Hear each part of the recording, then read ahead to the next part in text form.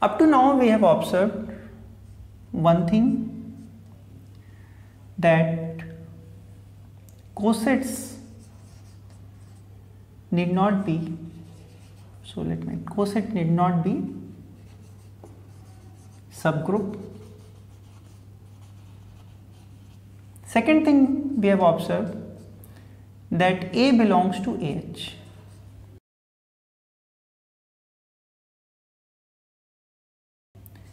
Third thing we have observed, that G is equal to union of AH, A belongs to G, or same thing we can write for right coset HA such that A belongs to G. So this we have observed in observation number 3rd. Then in observation number 4th, we have A is in H if and only if AH is equal to H. Then we have observed that in observation number 5, just like here, and this is also true for right coset also, so we can also write it like this. Now observation number 5 is AH intersection BH is not equal to phi if and only if AH is equal to BH, which is equivalent to this thing, and the same statement we can write for right coset also. HA intersection HB is not equal to phi if and only if HA is equal to HB. Now think over one thing, that this is the set G. So you have a set G like this.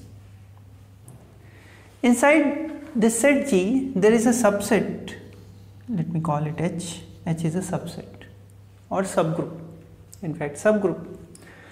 Now when you make AH, so as you can see that AH is equal to H if and only if A belongs to H. So if I take A outside this subset, so suppose I take A here, then AH will have A and A is outside H, so AH will not be equal to H. So if AH is not equal to H, like this, AH is not equal to H, then AH and H will have nothing in common. So it means when we will make a coset AH, then there will be nothing common in AH and H. So this is the coset AH. Now suppose I take another element B, which is not either in this or in this, then BH will be disjoint from H by this observation, because B does not belong to H. So BH is not equal to H, and if BH is not equal to H, then BH and H has nothing common. Now BH and AH are not equal because B is outside AH. So it means that because they are not equal, so there will be nothing common. So this is another coset BH. Similarly, take another element C outside, then what will happen? It will be another coset, another coset, another coset, and this process will go on. Is it clear? So what does it mean? These cosets are disjoint. Either they are equal or they are totally disjoint. There is nothing common. And as soon as we go on taking one element outside all these cosets, we will get a new coset and new coset, and this process will go on. It means that coset partition the set G. Coset will do a partition, disjoint partition. Coset will do a disjoint partition of the set G. Now I would like to give an exercise For those who know equivalence relation and partition. So those who don't know equivalence relation and partition, they need not to do this exercise because I have done everything. But those who know equivalence relation and partition, so for those who know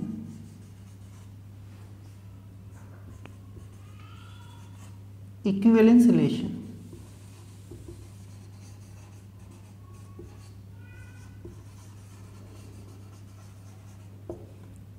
so this exercise is for those students who know what is equivalence relation, and the exercise is define a relation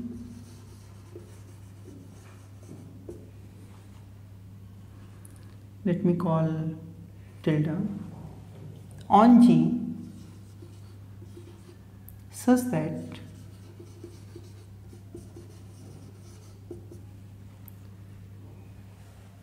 relation on G as for AB in G,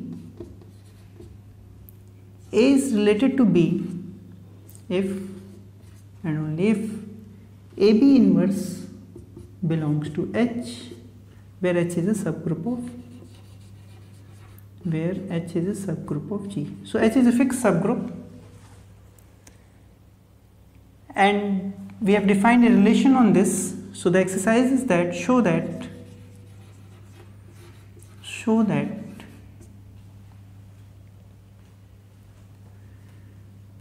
this is an equivalence relation.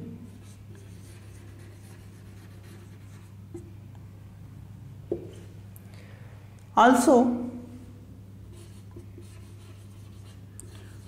for A in G, so if you have equivalence relation, then there is an equivalence class. So if you take one element in the set G, then the equivalence class determined by A is nothing but the set of those elements which are related to A. So if you will collect all those elements which are related to A, then it will turns out to be the right coset of H determined by A. And this is a fact that equivalence relation always partition the set into the equivalence classes, and equivalence classes are the cosets. So it means the property which we have proved, third, fourth, fifth, that will be proved as soon as you prove that this is an equivalence relation and this is an equivalence class.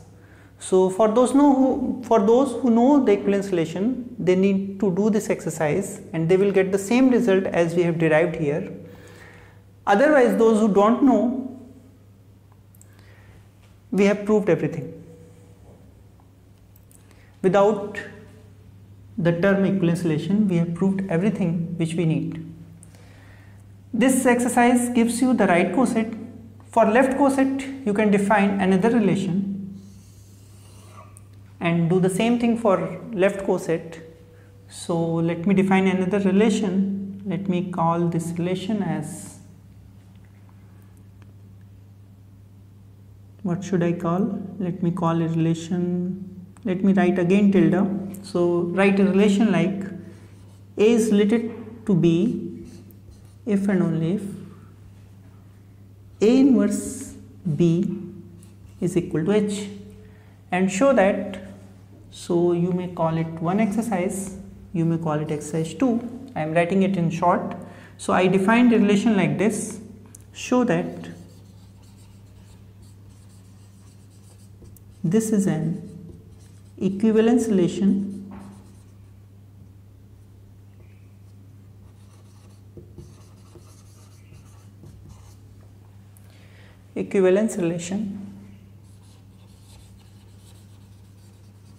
and for A in G, the equivalence class determined by A is nothing but the left coset of H. So we have proved for left coset and right coset both the things. Now one exercise will give you the right coset, one exercise will give you the left coset. Proof is same. Okay, so this is for those who know the equivalence relation. Those who don't know equivalence relation, they need not to bother because we have proved everything.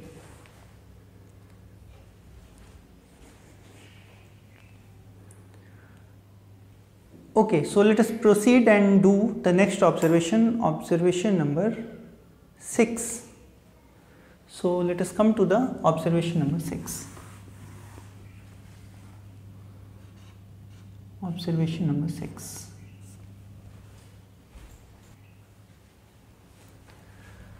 Now again, suppose H is a subgroup of a group G. Take an element A in G. Now define a map from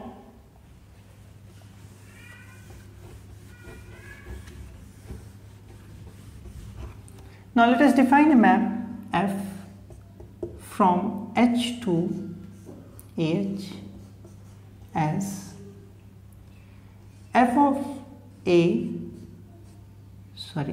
H is equal to AH. Now I want to say that this map is 1 1. So let me show that this map is 1 1. How? Suppose f of H1 is equal to f of H2. Then what will happen is that by definition of this map, AH1 is equal to AH2. But in group there is a cancellation law, so we can cancel it, left cancel A. Then we have H1 is equal to H2. So it simply means that this map is 1 1 map. Now on this, by the definition of this map, the image of H is AH. So take any element of this set, then how this element will look like? Any general element of this set will look like AH. So take AH in AH, then by the definition of map it is clear that f of H will be AH. So this map is onto. So this map is 1 1 and onto, so f is bijective. So the conclusion is that f is bijection. So f is bijection. So f is a bijection. What does it mean? If f is a bijection, then the cardinality of both the sets are same. Further, suppose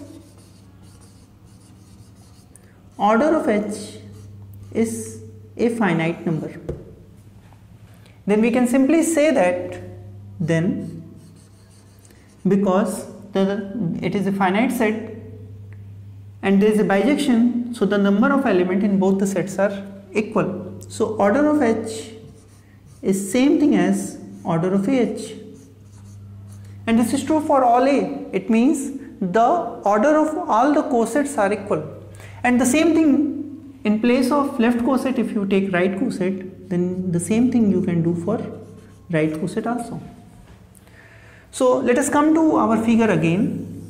This is our G, this is our H, and this is our cosets. So AH, and this is BH, CH, and so on. There are several cosets. So if H is finite, then whatever the number of elements are here, the same number of elements are here, the same number of elements are here, the same number of elements are here. So it means, it simply also means that in each of the cosets the number of elements are same.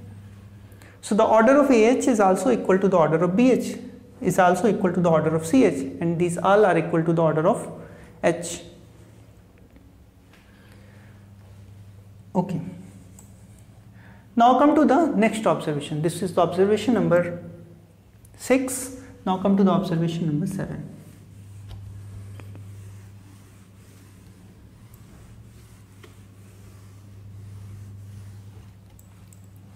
So the observation number 7.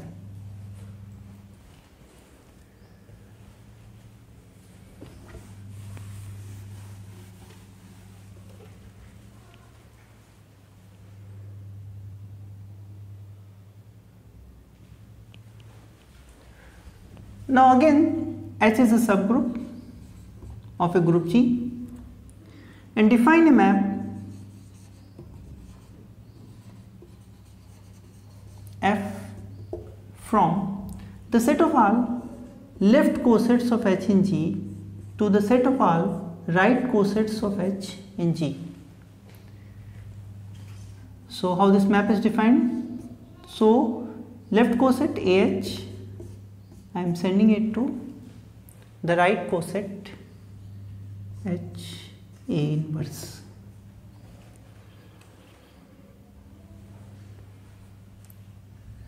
Now first thing is to think over that, is it a map? So is it well defined? Why is it required to check well defined? Because there is a several way of writing a same coset, and it seems that this map depends upon the representative.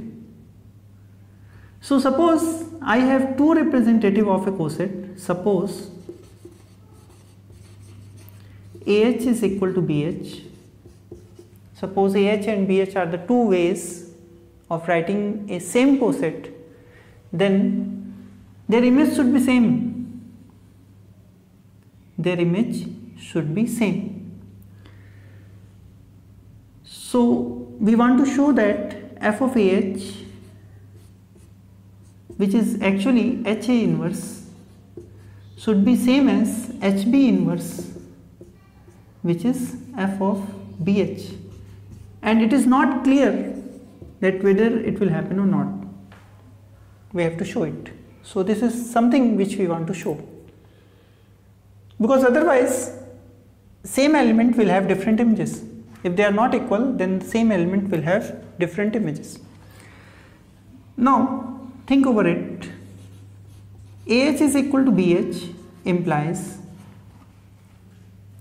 if we multiply both sides by B inverse, then B inverse A H is equal to B inverse B H.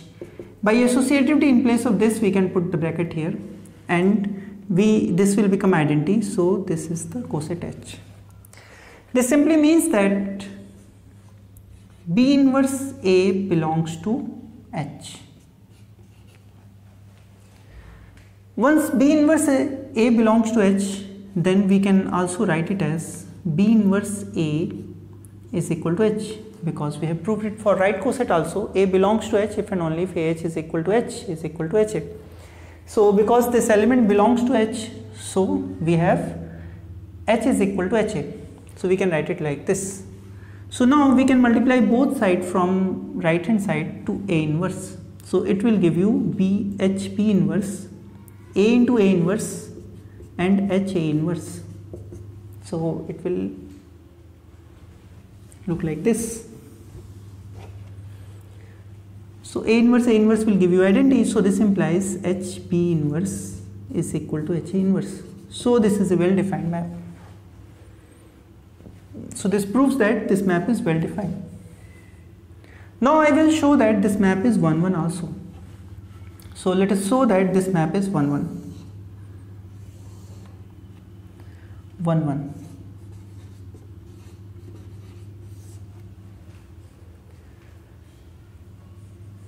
Suppose, so what will you do for 1 1? We will take two elements AH, and suppose it is equal to f of BH. So we have to show that AH is equal to BH. So what is f of AH? F of AH is by definition HA inverse is equal to HB inverse.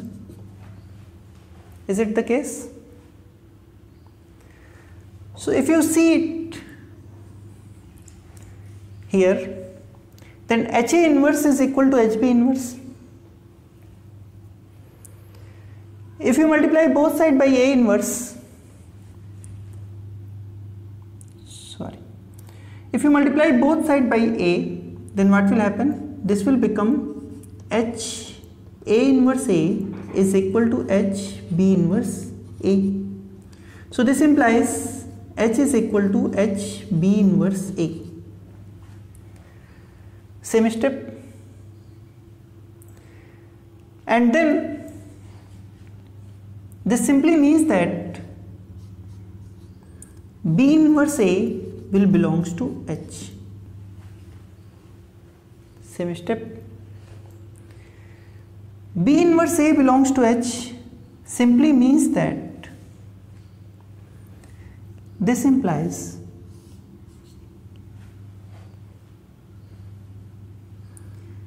B inverse A H is equal to H by this.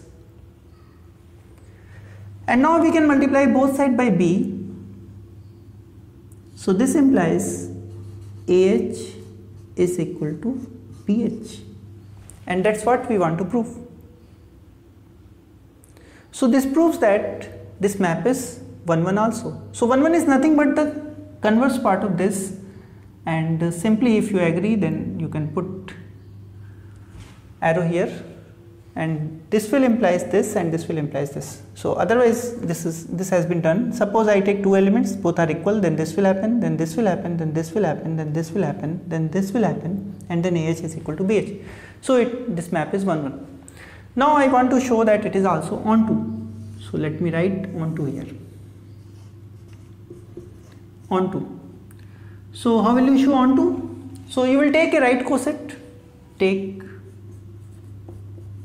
HA in the set of all right cosets of H. Then clearly, is there any pre-image of this coset? So if I take an element of this form A inverse H, then where it will go? It will go to H A inverse inverse, and A inverse inverse is A, so this is HA. So this implies that this map is also onto. So this map is a bijection map. So if number of left coset is finite, then number of right coset will also be finite, and their numbers will be same. So what is the conclusion? In this observation we have seen that the number of left cosets and the number of right cosets are in 1-to-1 correspondence.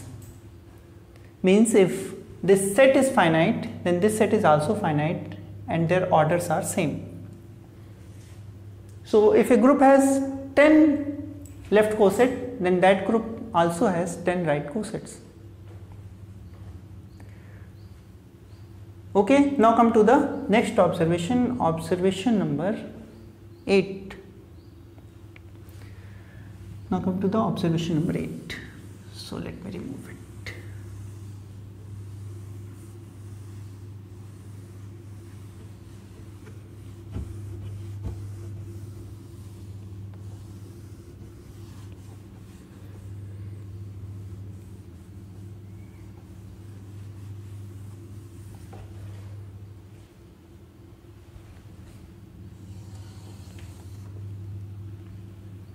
Observation number 8. Suppose G is a finite group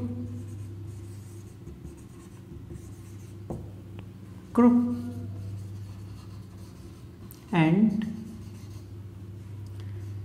H is a subgroup of the group G. Now G is a finite group, so everything is finite now. H is a subgroup, so either you start with left coset or right coset. What will happen is that this is the G. These cosets will partition the whole set G into different pieces. And because G is a finite, so what will we do? Let me do it again. Okay.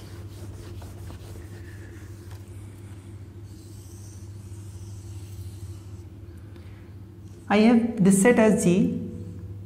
I take a subgroup H. If I take an element outside this subgroup, let me call it A, And if we will make a coset AH, then this coset AH will be totally different from this coset because A is outside this H. So, and A will be inside AH and A is not in H. So, AH will not be equal to H. So, AH and H will be disjoint. So, this is a new coset AH. Now, if I take another element B which is outside both the sets, so this will give you a new coset BH. And this observation says that B will be covered by the cosets. So the whole B will be covered by coset. Cosets are disjoint and the number of elements in each of the coset are same.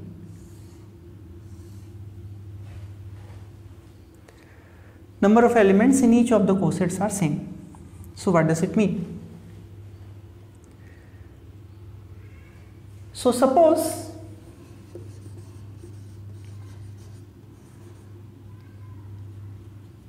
one coset will always be H, that is the coset by identity. So suppose A1H which is equal to H, A2H, and let me go on, A and H are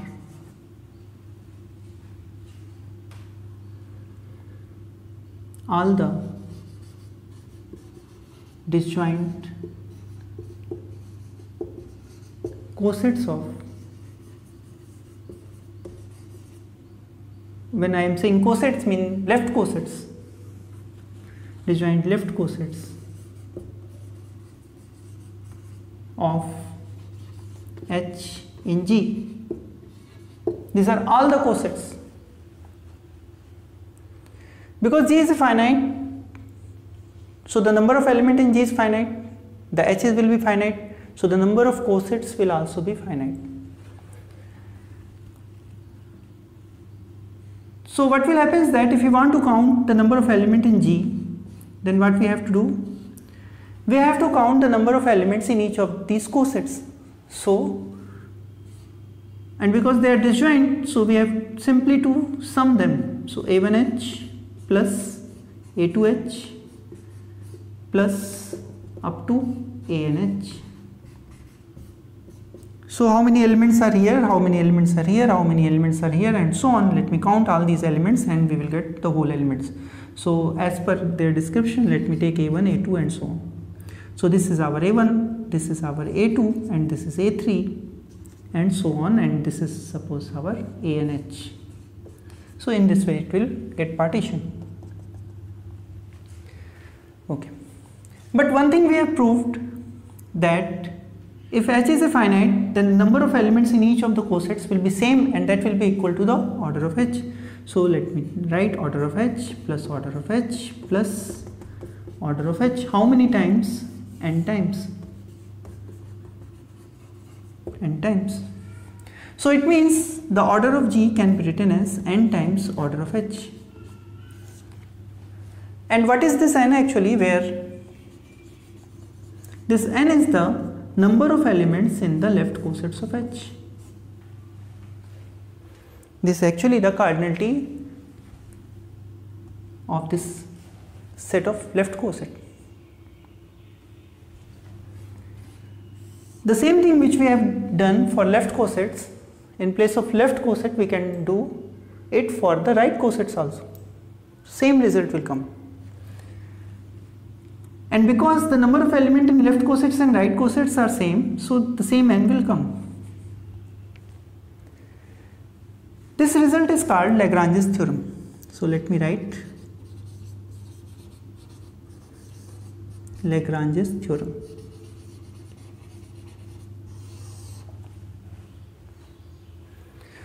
So let me write it here.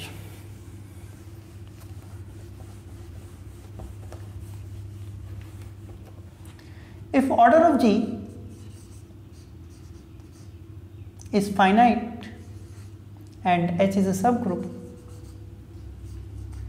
H is a subgroup of G, then order of H divides order of G.